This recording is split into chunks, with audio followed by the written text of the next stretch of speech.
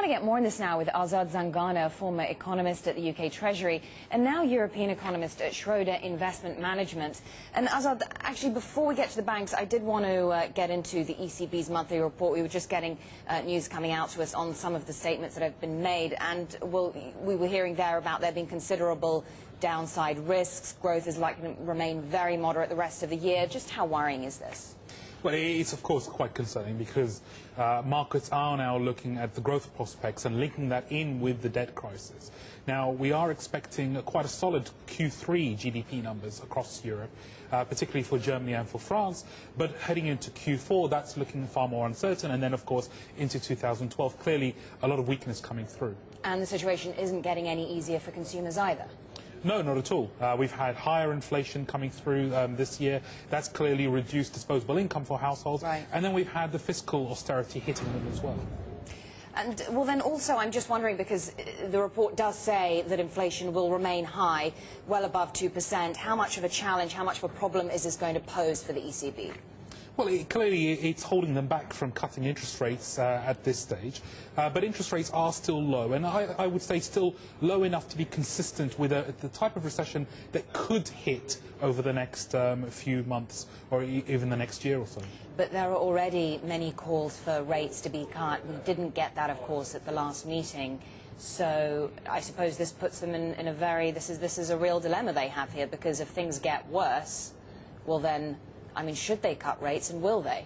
Well, the ECB believes very firmly in its separation principle of trying to fight inflation with interest rates, but then providing unlimited liquidity for the banking system. And of course, if you look at EONIA or Euribor, it's still trading well below the ECB's base rate, which suggests that actually banks can get access to plentiful liquidity at quite cheap prices. So the base rate being set at 1.5% is not the end of the world for Europe. There is liquidity in the system at lower than base rate prices. But if the economic outlook is worsening, then will rates not have to be adjusted to adapt to that?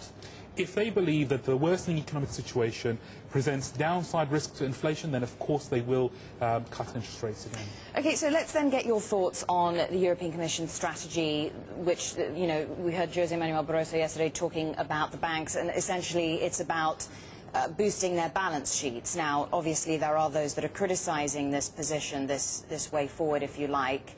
What are the risks for the banks if this plan does go ahead? But if the plan goes ahead, clearly it could hit their equity prices, because what we're talking about is a lack of dividend payments now for a number of years until the balance sheets are repaired. Now, how do these balance sheets become repaired? Either they shrink their balance sheets in terms of the amount of loans that they have, which of course is very detrimental to the European economy, or they begin to raise equity, and that's very difficult at this stage.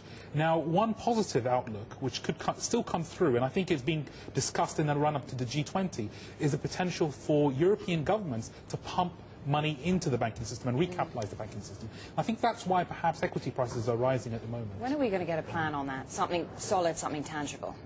We're hoping for sort of November, for the November G20 meeting.